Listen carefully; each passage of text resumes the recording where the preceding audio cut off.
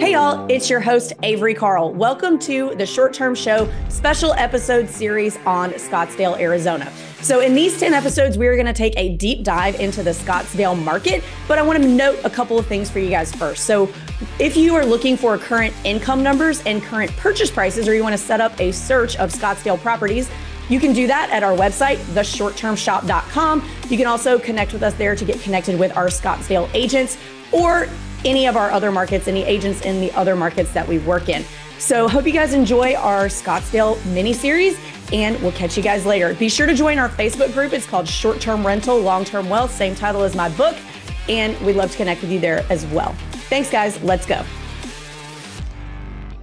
Hey guys, welcome to episode 1 of the Short Term Show special episode series on investing in Scottsdale. Today, we are going to talk about why anyone might want to invest in this market. So we have our 2 Scottsdale agents here to help us talk about that. We've got Leslie and Jessica. Leslie, do you want to introduce yourself really quick? Sure. So I'm Leslie Carbajal. I'm one of the Scottsdale agents, as Avery mentioned. I am an investor. And so I'm really excited to be able to share my experience, my personal experience with investing, but also help my clients in the process of finding their own investments here in this market. I am born and raised, so I am a native of Arizona. And so I feel like I know pretty much all things Maricopa County, which I think benefits me in helping my clients. All right. Thanks, Leslie. Jessica, introduce yourself really quick. Hi, I'm Jessica. I am a short-term shop agent in the Scottsdale area. Leslie is on the west side of Phoenix in the Valley area. I'm on the east side. I'm not a native to Arizona. I come from out of state, but I kind of have that out of state perspective where I'm still fascinated by a lot of things Arizona and a lot of things Scottsdale. So it's a very, very cool place. And I'm really excited to be on this podcast. I've listened to the other episodes with the other agents and it's fabulous. So I can't wait to have this available for my clients. All right. So let's just dive right into why people might want to invest here. So why do tourists come to this area? What do they come to do? Or what are they coming to do? Or maybe what are they coming to escape? I would say our weather. I'll just jump right in and say it. I feel like people come because of our year-round ability to partake in activities, sporting events. Golf is huge here. Sports tend to want to be here because our weather permits outdoor activity during, wintertime, let's just say. So definitely our weather, we have a lot of what we like to call snowbirds coming specifically during this time all the way up probably till about mid-April. And so our state becomes pretty busy from now until then with visitors and activities and just really people wanting to come and enjoy our climate. Yeah, totally. So we average like 325 sunny days a year. And our best weather is kind of flip-flopped from the rest of the nation, where we have our best weather between like October-ish to April-ish. Mm-hmm. So when everybody else is chilly, we're hanging out in the sun, we're putting our sunglasses on. So I think that's a big attraction. Like she said, the snowbirds, people just wanting to come escape the winter weather and other climates. Scottsdale is part of the Valley of Arizona, the desert portion of Arizona. We have some mountain markets, but this is where people come to get warm. All right. That makes sense. So you guys get a lot of people from like Montana that will maybe have I almost said a summer home, a winter home in the Scottsdale area. Absolutely. Totally. My neighbor used to come from Pennsylvania, actually, and they would come every October. And, they would stay, depending on the weather in April, whether it be mid-April or the end of April, they would leave, but they would stay for, that time period and just enjoy it. They would get out of, their snow, and they would just tell me all of these stories. Like I said, I'm born and raised here, so I'm not super familiar with snow. I've been in the snow, but I've never lived in it. I've never had to experience it in that way. So I love hearing their stories about, the X amount of inches deep worth of snow that they have to walk through or scrape the ice off their cars. Like, it's foreign to me, but I love hearing about it. I love hearing about snow. I love hearing about it. Yeah, I don't like to be in the cold, but I like hearing about it. Yeah, totally. So I worked at a little restaurant here in town, and we had people from like the East Coast, North Carolina, South Carolina. New York is a big place people come here from. Chicago. Alaska is a big place because they have harsh winters. The Dakotas, Montana, Idaho. We even get people over from California. And then if you live here, like me, and I have family and friends from out of state, they find excuses to come visit during the nice winter weather. So yeah, people love to come here. And like she said, the weather accommodates for events and sports as well. So we have like 200 golf courses in Scottsdale. About 50 of those are public, but we also have Major League Baseball spring training here. They have practices and games. You can go to the practices for free. You can go to the games and they're actually really cheap. There's 15 different Major League Baseball teams that practice here in the spring. And Scottsdale has 2 stadiums where 3 different teams practice and have games. So, and then there's the downtown area with all the art and the museums. There's the Old Town area that's historical, also has a ton of shopping, restaurants, nightlife. There's shopping in the downtown area. We have one of the largest malls in the United States, and we have like 2,500 high-end retailers, one-off boutiques, and malls as well. Conferences and meeting. There's tons of conference halls and meeting rooms. I think there's 25, maybe over 4,000 square foot just in Scottsdale alone. So, and then of course the outdoor. No, we don't have it. We have tons to do here in Scottsdale. We don't have a beach, but we do have mountains. The McDowell Mountain Range is on the northeast part of Scottsdale. And so there's 400 miles of well-maintained trails there. And also tons of outdoor stuff to do as well. So, and we have lakes. Okay. And what? And we have lakes. Oh, okay, cool. So lots and lots of sports stuff, not necessarily sports for people to do, but sports for people to watch and be a part of. Mm-hmm. And lots of snowbird activity. Would you say that the high season in this market is more summer or more winter, or is it, with the exception of, the few times of year that are a shoulder season for everyone, like right before kids go back to school and right before they get out of school, between spring break and summer? Aside from those little shoulder times, when would you say is the high season, or is it kind of all year? It's more winter, but we have I'd say about 10 and a half really good months in our state. We do have, July and August where I would say it's probably the hottest, and mixed with a little bit of humidity. So it's a lot to handle if you're not used to it. But that is during our summer months where kids are out of school. So we still do get visitors and vacationers here. But I would say the peak season is winter for sure. Okay, that's good, because I think there's a lot more markets that have a summer high season than a winter high season. So I think that this market fits in really nicely for someone who maybe already has a few short-term rentals that have a summer high season to buy here and have a flip-flopped high and low season. So you don't have all of your short-term rentals in the low season at the same time. So I think that's a really important call out, because a lot of markets have that summer high. You guys get a lot of clients that are actually appealed by that, where they may have a mountain property or two, or a beach property, and it's appealing to them to have a little bit of like a flip flop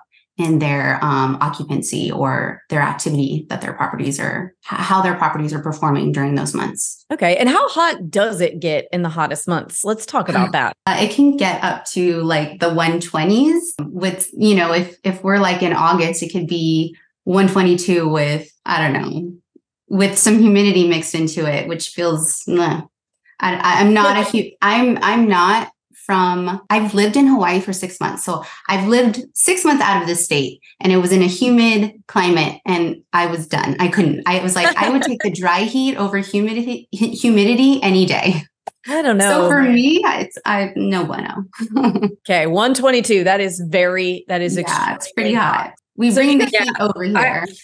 I won't talk about the summer we had this year because it was hot. But yeah, we'll have July, especially, we'll have lots of days over 110. We do get a stretch of over 115, but it's a dry heat. And I come from like the Mid-South, where it is really humid and where you just like sweat starting at like 85. Here, it's just a different type of heat. You don't sweat near as much. People here in Arizona, when they start sweating, they start freaking out. But you just can't touch anything, like your steering wheel, the fence, like the sun is really, really, really bright and harsh here. So it's just a different heat. I don't really mind it that much coming from more humid part of the country.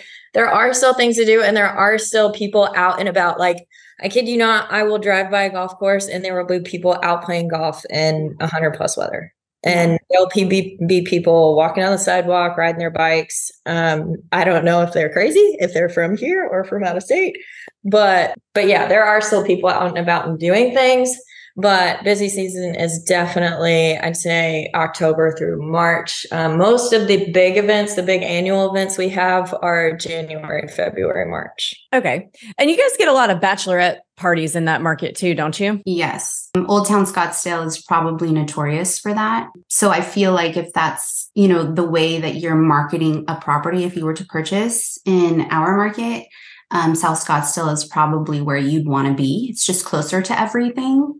Not to say you couldn't get a bachelorette pad in North Scottsdale. It's just not in the heart of where everyone is at for that occasion. Okay. Any other particular types of visitors you get? So we talked about, we've got people wanting to do sports stuff, golf, snowbirds, bridesmaids, conferences. I know I've been to several conferences in Scottsdale, so lots of conference action. Let's talk a little bit about, no, wait, there's something I wanted to ask in relation to conferences. Oh, so something that I think is really cool about this market is that I call it a vacation-ish market. There's a few others in the country that I would also call vacation-ish. And what I mean by that is a lot of people vacation there, but it's also part of a larger metro area. So there's more opportunity for those folks that maybe they're not comfortable buying in a beach market or a mountain market where it's only vacationers that you're getting. So you probably could never convert those types of properties and those types of markets to long terms or medium terms or what have you. But what I like about this market is you get those vacationers. But if an investor ever decided, hey, I don't think I like doing this short-term thing, you could convert it to other types of real estate. So I think that's particularly cool. And this is a good opportunity for those investors who might be a little scared to do a true vacation market because there's really no exit strategy other than just selling it. But here you've got a lot of options. Do you guys have anything there's not really anything to add to that, but I think that that's a really cool feature of this market. I've had a couple of clients who are interested in kind of flip-flopping between short-term and midterm, specifically accommodating, Mayo Clinic patients or travel nurses. They want to be specifically by, either the Mayo Clinic or a larger hospital, which we have, a couple in the Valley, but that they, maybe they know somebody personally. And I'm speaking from experience because I have a client who, wants to accommodate a family friend that needs a place to stay for like 2.5 months and primarily wants to be, no more than like 10 minutes away from the Mayo Clinic. So it's about being able to, I guess, change the trajectory either because you want to or you have to, or, the decision needs to be made down the road knowing that our market can accommodate almost all types of rentals, whatever class you need to be in or want to be in. Yeah, for sure. I would agree with that 100%. The Phoenix area actually broke economic growth records for the last 5 years, and we're set to break more economic growth records, as well as we have a ton of national and international companies moving in the area. Google is putting up a place in Mesa. There is lots of tech coming to the Valley. So like she said, I've had clients that are interested in doing the short-term rental thing during the peak season, the peak tourism season, but also there's just so much here as far as business, residents, even people coming to visit families, stay with family. And there's so many reasons to be in the area and even to be in the area for months at a time during those slower times of the year when it's, so hot. So there are lots of midterm opportunities, I think, for the Scottsdale area, because there's a lots of other reasons to be here. Like you say, it's not quite so heavily dependent on tourism. And let's talk about the longevity of the tourism in this market. So is this something that, like in Austin 15 years ago, where nobody really went to Austin, then all of a sudden everybody's going to Austin all the time and it's the thing to do?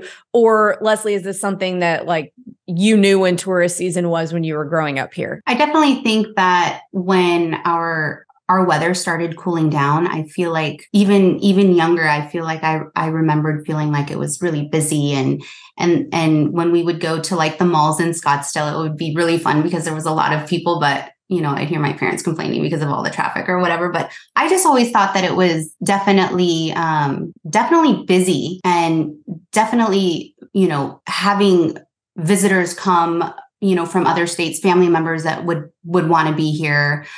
So I feel like it's always been like that. It may have been, it may have gotten busier more recently within the last 5-6 years, but I feel like I've always felt like people wanted to come to our state from, specifically family members from out of town. They, wanted to be here.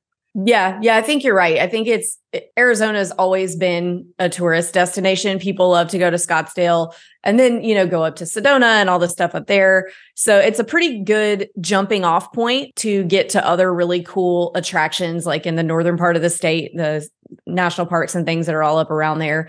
So I think that it's definitely an area that's got the longevity of tourism that you're looking for when it comes to investing in a short term. But again, you have that flexibility. If you decide you don't like it or you don't like the seasonality of it, you can convert it to a long term. You can convert it to a medium term. There's all kinds of options, which there are not in other markets. So one thing I had written down to ask you guys is that, do you guys have national disasters? Leslie, I think I've heard you talk about this. No, zero, which again can be really appealing with some of the clients that I've spoke to, because they're like, what? It does. Our insurance rates are a lot less because of that. So that's appealing. But yes, no natural disasters. And I, as an investor, when I was looking at different markets and kind of pricing things out, I tend to forget about that because I don't have to deal with those things. And so it was kind of like take me back moment where I'm like, oh my gosh, that's insane. Some of the natural disasters and some of the costs that are associated with all of that. Oh yeah. I totally think that Arizonans are completely spoiled when it comes to the weather, because it's probably going to be warm and sunny. And if it's not, it's probably going to be hot and sunny. We do have monsoon season, where our rainy season, which is hearing people from Arizona talk about it, it's less and less every year. But especially in the valley and the denser areas, but you'll get rain, hard rains during that season, but it's a pretty short stint. But other than that, we don't get high wind, and like a windstorm will blow in and a dust storm will blow in first before it rains. But the most I've seen is a little bit of in their extreme weather, a little bit of roof damage, a little bit of damage to some trees and plants. Sometimes hail damage, but yeah. Yeah. But I mean, coming from the Mid-South where we have like tornado warnings time and crazy. And, but I would say, so maybe not natural disasters, but in the more rural areas, they do have fires from the storms, from the lightning, because it is so dry, but they have like wildland crews that work on those. But besides that, I'd say, like she says, the insurance is a lot cheaper here because you're not at risk for if you're not in a flood zone, you're not at risk for floods like you are other places. You're not at risk for storms and things like that. We're really spoiled when it comes to the weather. We're also known to like not be able to drive when it's raining. I feel like that's because Arizonans don't know how to drive in the rain because we don't get it a lot. So that was funny. It's just when you mentioned our monsoon, I'm like, nobody likes to drive during monsoon because we can't. We don't know how. Yeah, I have to remind people to change their windshield wipers. I have to remind my son to change his windshield wipers because the sun and the heat has worn them out because we haven't used them in a year. Yeah. Well, that's that. I didn't even think about that part. The fact that insurance is going to be more affordable there because you're not having to worry about things like hurricanes and forest fires and all that. We just had one pop up in the Smokies last night. So we were looking at all of our properties. It's fine now, but it definitely does cause wild swings in insurance prices. So that's definitely a good tip. And you're probably not going to have cancellations because of that's also a really good point. Because we get cancellations for weather or people wanting to. And so you would just have a much more steady, predictable stream of income than in other places where you have to worry about weather. So, all right. Last question I want to ask is surrounding the regulations. So everything else about this market sounds great. I think everybody has been waiting for me listening to ask about regulations because it doesn't matter how great a market is or how low the insurance is or all these exit strategies that you have and a good time to have a high season if the regulations aren't there. So can y'all talk a little bit about what the regulations are in this market? I think the list seems lengthy, but they're all pretty standard. You have to register your property. There is a registration fee of $250 per property that you have going to be rented.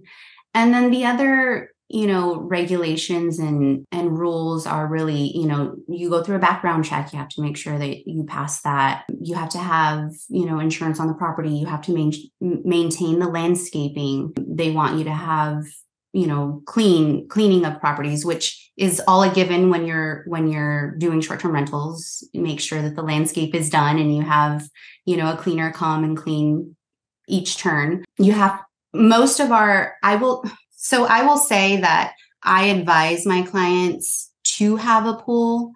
Looking for properties with pools is probably the most beneficial if you can afford it. And there's a lot of properties out there that come with them, so you don't have to worry about the cost of building. And so if you do have a property with a pool, one of the regulations are that you have, a barrier, whether that be a gate or, extra high door handles on the doors or, sliding door chimes, just something for security, especially with children. Outside gates need to self-latch in case a neighbor's kid gets into your yard, things like that. So they're really in order to maintain a level of security, but also kind of to keep the properties, upkeep really with the landscaping and the pest control and things like that. All right. What do you have, Jess? So Scottsdale to me and Arizona just as a state is really super short-term rental friendly. The state of Arizona put in a law in 2017 for local cities and towns, including Scottsdale, not to be able to regulate based solely on their classification of use. So therefore, short-term rentals are allowed in Scottsdale by law. However, the state law does not preclude the ability for an HOA to regulate or restrict short-term rentals. The city of Scottsdale, and I'll get more into that here in just a second, but the city of Scottsdale actually has videos on YouTube of how to get your short-term rental set up. And they have the city of Scottsdale's websites have a ton of resources for each step, like how to obtain your transaction privilege sales tax, how to apply for a Scottsdale license, how to notify the neighbors, complete your county requirements. They have a ton of resources and they make everything pretty easy. I'd say give yourself 30 to 45 days maybe to set all that up. And I think you can even start that process while you're under contract with your property. I would suggest probably not starting that until after you're through your inspection period. But yeah, if an HOA allows it in their original bylaws, then they can't change that in the future. So HOAs are here anyways in Scottsdale are going to be case by case. You're going to want to review the CC&Rs. But if they write it into their CC&Rs originally that they are allowed, then they can't change that in the future. However, there could be some verbiage there that they maintain their right to change that in the future. So you just have to be very, very diligent in checking out the rules in an HOA if you're looking at an HOA. But as far as the city and the state is concerned, they're super short-term rental friendly. Awesome. All right, guys. Well, is there anything else that you feel like we missed that we might need to touch on before we go that the listeners would benefit from hearing about why someone might want to buy in Scottsdale? I mean, I don't know. To me, it's more like, why not? You know, there you have it. All right, cool, guys. Well, thanks so much for your time. And listeners, if you guys are ready to buy something in Scottsdale with Leslie or Jessica, you can email us at agents@theshorttermshop.com and we will get you connected with them. Or if you just want to hang out and learn more about short-term rentals, you can do that in our Facebook group. It's the same title as my book right behind me. It's called Short-Term Rental, Long-Term Wealth on Facebook. And we also have a live Q&A every Thursday that you can join and ask us questions about investing in short-term rentals. And you can join that at strquestions.com. Thanks, guys. Thanks.